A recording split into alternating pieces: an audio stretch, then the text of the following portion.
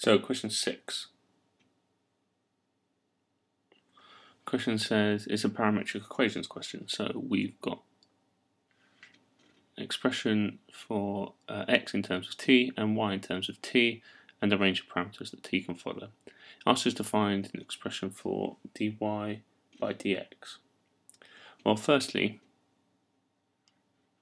we've got to remember using a chain rule that dy dx is dy by dt multiplied by dt dx. Now, we can find dy by dt, we can just differentiate this, and we can find dx by dt, and then find a reciprocal of that to get this. And then multiplying those two components together is going to give us dy dx. So let's go. Dy dt is equal to, well, let's differentiate this using a chain rule. So differentiate this is going to be, differentiate the thing inside, so it's going to be cos, so it's going to be a 2 times the 2, which is 4. 4 cos t multiplied by reduced power by 1 sine t. That's just using a function of a function differentiation. And if I want to find dx by dt, I'm just going to differentiate 2 cot t. Now from our formula sheet, cot t goes to minus cosec squared, so you get minus 2 cosec squared t. And then if we flip that upside down, what we find is that therefore dt by dx is minus half, while cosec squared is already 1 over sine squared, so when we flip it up, it comes the right way up, sine squared t. So if we come back over here to find dy dx, we're just going to multiply these two things together. So we're going to get minus 2.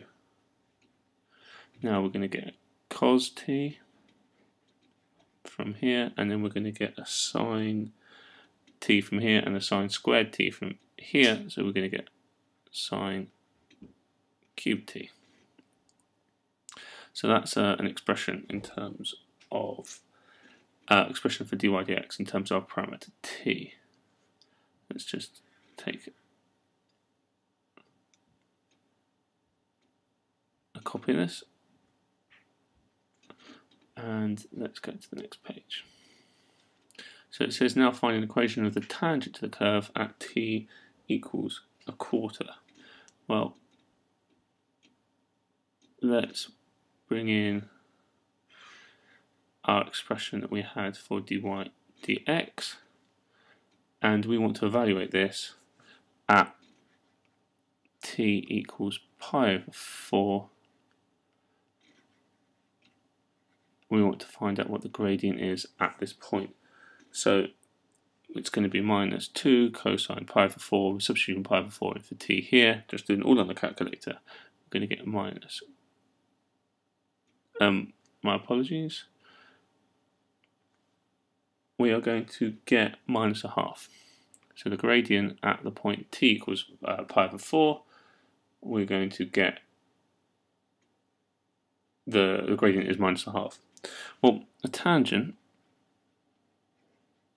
is a straight line. The straight lines can be expressed by y equals mx plus c.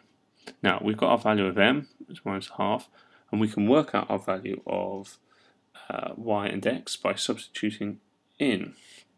We know that x is equal to 2 cot pi over 4, because we were finding at that point there, which comes out as 2, and y, so we've now found x. Y, we can do the same thing. Y is 2 sine squared of pi over 4, and that comes out as 1. So we can substitute all those values in to find our answer for c. So let's put these in. So 1 is equal to m is minus a half multiplied by 2 plus c, minus, it makes it minus 1, so c comes out as 2. Therefore, in y equals mx plus 4, the tangent can be given by the equation of the straight line y equals minus a half x plus 2. Now into part C. We've got the expressions here again, and part C says find a Cartesian equation of the curve in the form y equals fx, and it says state the domain on which the curve is defined. Well, the first thing you notice to get a Cartesian equation is that often, because it involves sines or cosines, if we use the basic identity cos squared t plus sine squared t equals 1, we can use that to kind of rearrange. If we divide everything by cosine squared, we get the other identity, which is cot squared t plus 1 is equal to cosec squared t. So if you divide everything by sine squared, gives us this expression. Now we know something about cot. We know that cot squared t, well, that's equal to, well, rearranging this expression here, that's equal to x over 2 squared plus 1 is equal to cosec squared t. So therefore we know that x over 2 squared is equal to cosec squared t subtract 1. Now if we expand out this here, we're going to get x squared over 4 is equal to cosec squared t minus 1. Well, I know something about sine squared t. Well, sine squared is y over 2, so cosec squared must be 2 over y. So x squared over 4 is equal to 2 over y. That's from this expression up here. Y over 2 is sine squared, so 1 over sine squared, or cosec squared, must be 2 over y.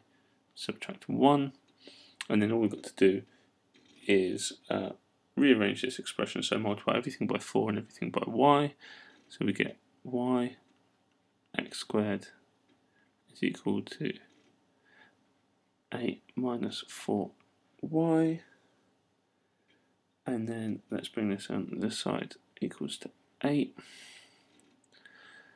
y brackets x squared plus 4 is equal to 8, and then all we've got to do is just rearrange this. Now y is equal to 8 divided by x squared plus 4.